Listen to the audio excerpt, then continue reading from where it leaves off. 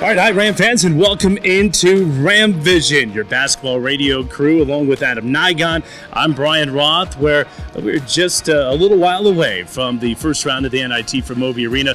Colorado State Rams set to take on the Cougars of the College of Charleston. We'll break down that matchup here in a moment, Adam, but first let's take a look back, rewind button that to Saturday in Mountain West Conference Championship game. Colorado State facing Nevada for the second time in a week.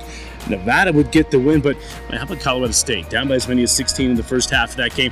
Tied it at 51 with 10 minutes to go. They were down by 1 with 2:30 to go, but it was a common theme in that game. They just couldn't quite get over the hump.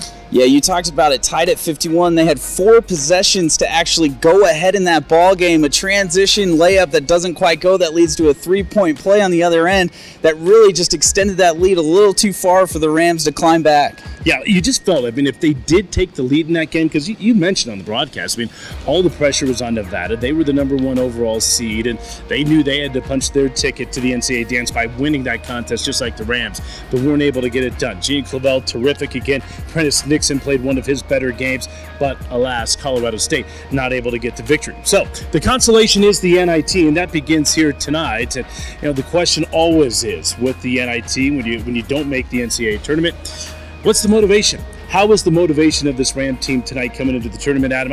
I would have to think this is a motivated team that wants to continue the year. Yeah, this is a team that just loves to play basketball. In the post-game interview, Steve Barnes telling us that if they could play tomorrow, they would. They just want to be out here. They love playing basketball, and then the fact that they're playing extra games going late into March, that can only bode well for those younger guys moving forward. All right, so it's going to be a little different. We've played Mountain West Conference basketball the last 2.5 months.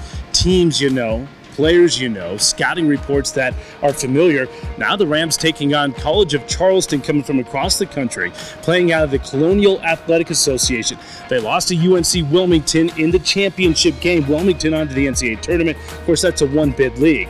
What should we expect tonight from the Cougars? They're led by Joe Cheeley. Their leading scorer, 6'4" guard, averaging about 18 points a game. Well, this team really defends well. They're top 25 in scoring defense at 64 points allowed per game. And they also defend the three well. They only allow their opponents to shoot 30% from the three-point line. So they really are going to get after you defensively. And on offense, they're 318th in tempo. So they're going to slow you down, move the basketball around, and really wait for that best shot. A lot of Ram fans out there probably saying, okay, College of Charleston, book a win for Colorado State. Well, the Vegas odds makers only have the Rams favored by 3.5. This is a team that won 25 games.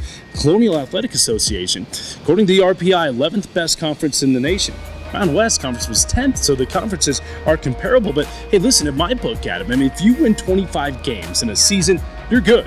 Yeah, and you look at their 9 losses, 4 of those have been to University of Central Florida, Villanova, defending champion, LSU, and Wake Forest. So those are all huge Division I games that they didn't win. So really 5 main losses for that team. Yep, again, UNC Wilmington, a couple of those losses is now into the NCAA tournament. Hey, listen, it should be fun tonight, an opportunity to see the Magnificent Seven at least one more time, but you hope, boy, you can get 3 wins. You're on to Madison Square Garden and take a big step forward going into next year. Should be fun. 7 o'clock to tip-off tonight here from Moby Arena. It's Colorado State and College of Charleston. We hope you can make it on out. For Adam Nigon, I'm Brian Roth. Thanks for watching Ram Vision.